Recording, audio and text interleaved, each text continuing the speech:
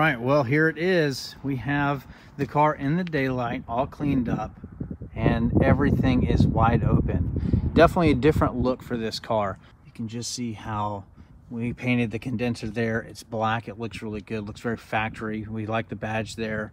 But this right here, being wide open like that, going straight into the airbox, is something that we're going to talk about today. And that is, of course, deleting a grill. Will it actually increase horsepower? Stay tuned, let's find out.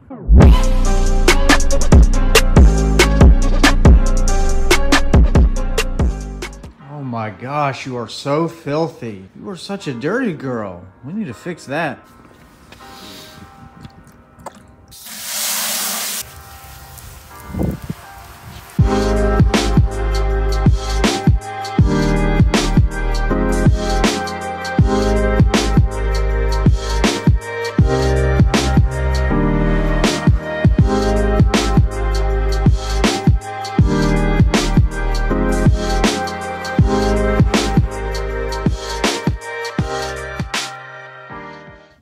Pretty lake. What a nice day. Hey, what's up guys? Welcome back to the channel. So we finally have a day without any rain. So we washed the car. We're out having fun with it. We're taking some pictures. And I wanted to share something with you that I thought was important. And I really noticed this after we did the Cervinis grill install. You guys saw it in the last video. If you haven't, I'll link it above. But IATs, I want to talk about that. All right, so you guys know that I did the Cervini C series upper and lower grill.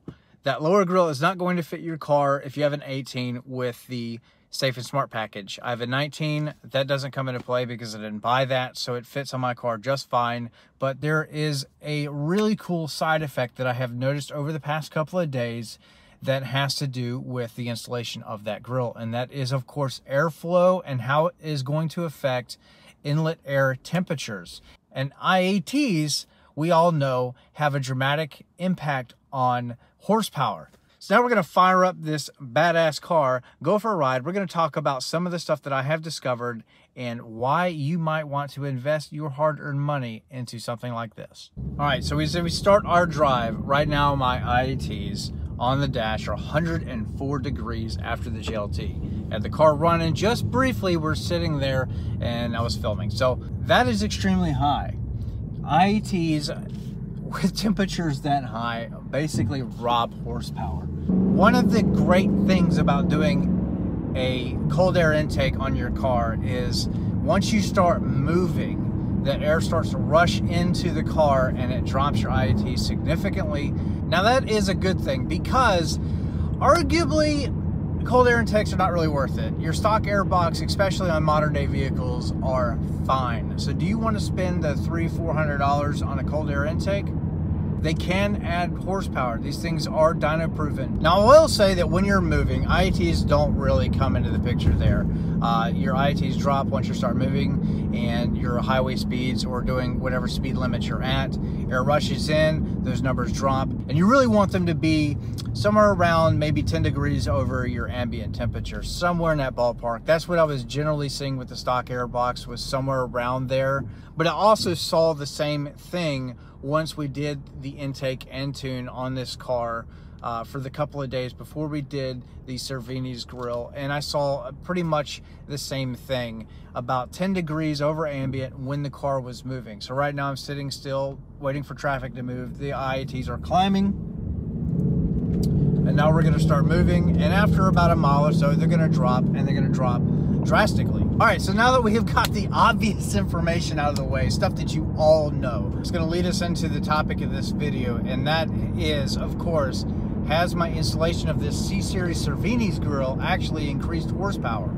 Well, not necessarily, but it is allowing a lot more movement of air into the car. A good rule of thumb, if I'm getting this right, I'm not a scientist, and so if I get this wrong, you know, feel free to blast me in the comments. But you can generally increase your horsepower about 1% every 10 degrees that you lower your IAT. So if you're driving around and you got a hot air box on your car and it's 50 degrees or so above your ambient air, what's actually outside, you know, hot IATs, that's going to rob a lot of horsepower. So the more that we can actually decrease that and increase airflow, the better, the more airflow you're going to get, the more horsepower you're going to actually get from this. So there's a lot of stuff that comes into it. You know, we're not talking about DA, and if you guys don't know what density altitude is, you know, it's more for like drag racing, but that's actually an aircraft thing too. So the more oxygen you have per, you know, a smaller area, the more that's going to come into the car, and that's generally why in the cold weather your cars always feel like they're faster. Well, that is true because you're getting more oxygen, it's more condensed. But you know, of course, humidity comes into that anyway. It's a bunch of science stuff.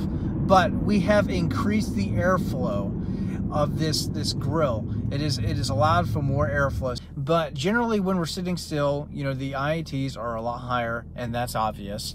But once we start moving, you know, it really comes down. And the cool thing is, why I think this is worthy of me talking about, since I'm making a silly video about, you know, this. Cervinis grill does open up quite a bit, like I've talked about, and like you can obviously see, there's a vast amount of air that can be drawn into the car, given it is a grill delete. And I think this is important to note because with the stock grill that I had in the car, my IATs were always about 10 degrees over ambient from what was outside. But since I have done the Cervinis grill, my IATs have generally dropped to about 4 or 5 degrees over ambient when moving, which I think is just insane. I would have never thought that a grill delete would actually increase airflow like that. I mean, now we are opening things up, I get it, but I didn't think they would actually have an effect on inlet air temperature as much as it does. So would the car actually be faster if it's getting more air, cooler air? You know, if it's a stock air box, we wouldn't be worried about this. And this grill obviously wouldn't even be coming into the equation. It wouldn't matter because the air would be sealed up in that stock air box. But now we have an open filter design, so it is subject to engine heat and all of that, and whatever we bring from the outside. And generally, cold air intakes are not really cold air. They're more of a short ram hot intake is what they actually are. But in my case, driving around, you know, it is 61 degrees now, and on the dash it's 65. So that's 4 degrees off. That is better than the stock unit that was actually in it. I mean the stock grill.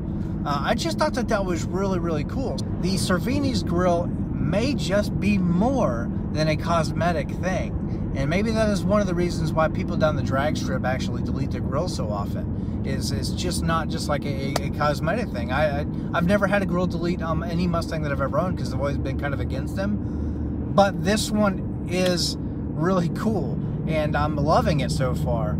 So 4 degrees, 5 degrees over ambient is definitely increased airflow over what we had stock with the JLT intake. So does that translate to more horsepower? Well, effectively, yes, I would think so. I'm not a scientist, but you know, that's kind of my math in my head, how that all works out.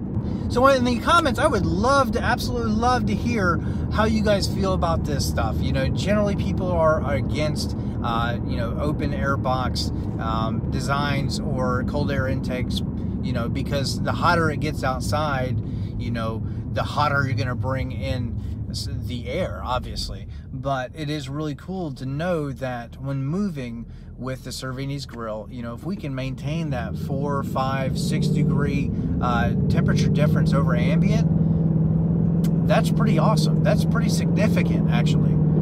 Now, that's also going to lead us into the conclusion of this. Now, one of the things that was asked me, I was on the phone earlier with a friend of mine, and he is running a Whipple 3.0 on his Auto 18. And we were talking about IATs with his car and all of that. So if you are supercharged, I think that it might affect you a little bit different. Because with forced induction cars, once you draw in that air, even if it's hot, it is generally cooled with the intercoolers that are built into the blower. Whichever kind that you have. You know, with the Whipple, they're mounted pretty much upside down, but things get cooled down.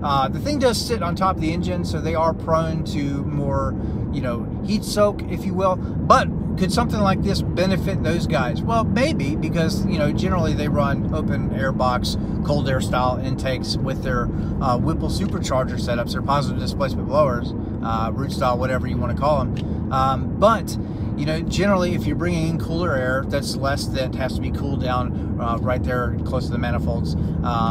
and how that whole thing works. So I would think that, you know, maybe something like this would benefit those guys too.